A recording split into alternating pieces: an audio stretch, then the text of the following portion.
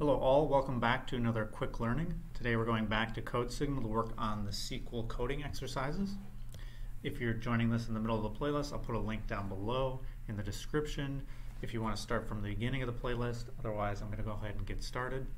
So I'm going to Arcade, Databases, and then we left off in this When Was It the Case section on number 33, Ordering Emails.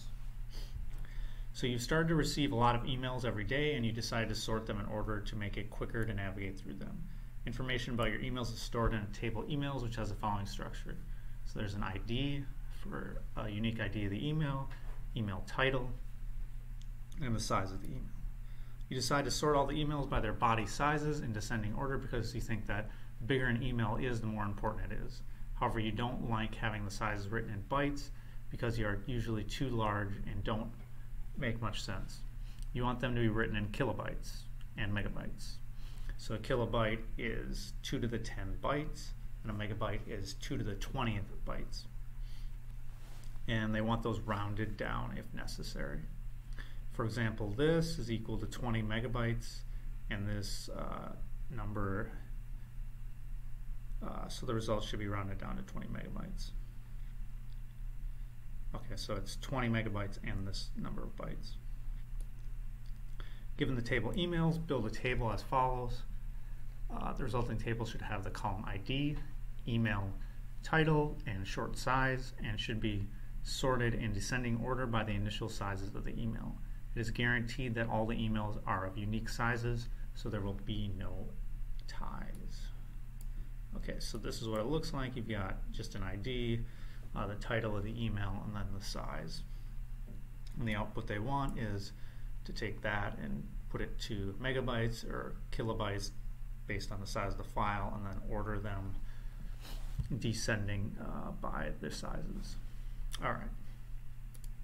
So first thing we're going to do is select. So the columns that we need the ID field, which is just ID.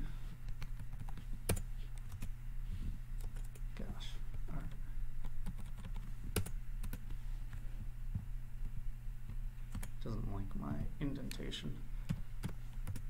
All right, so we're going to do the ID and we're going to do the email title as they are. And then for the short size, we're going to use a case statement to figure out first whether it's either a megabit type size or a kilobit size. And if it's 0, then we'll just put 0. All right. So we're going to do case, and then when the size is greater than or equal to, so they gave us what a megabyte is defined as, and here 1 megabyte is 2 to the 20th bytes. So when it's greater than or equal to, we're going to use the power function. So you put in the base number and the power you want to bring it to, so 20. So this is 2 to the 20th power. And when that's the case, the format that they want is rounded down number and then megabytes. So we're going to concat. We're going to concat and to round it down, we're going to use this floor function. And then we're going to do the size divided by, again, this power 2 to the 20th. So that's the megabytes rounded down.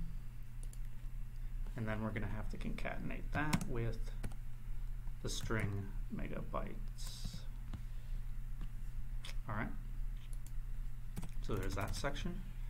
And then when, we'll just copy and paste this to give us this, and then this was 2 to the 10th is a kilobyte, and then we just have to change this to kilobyte, and we have to change this to the 10th power here. All right, and then if these conditions aren't correct, then we're going to round down to 0 kilobytes, and we'll put end here. And and this is going to be called short size. Alright, so that's our select statement. From is very simple, we just need the table name. So it's emails. And then we need to order it by.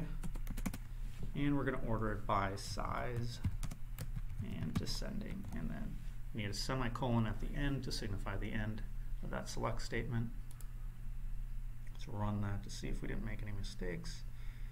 Looks like we did somehow.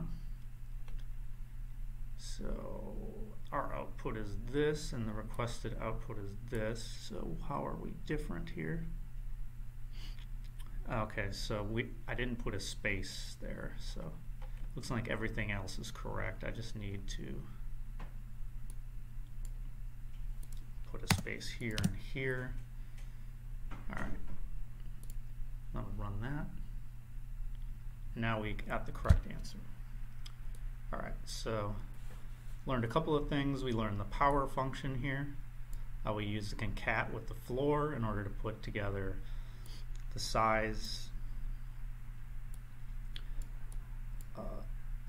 and either a megabyte or kilobyte definition to it, and then using the case statement for all of this.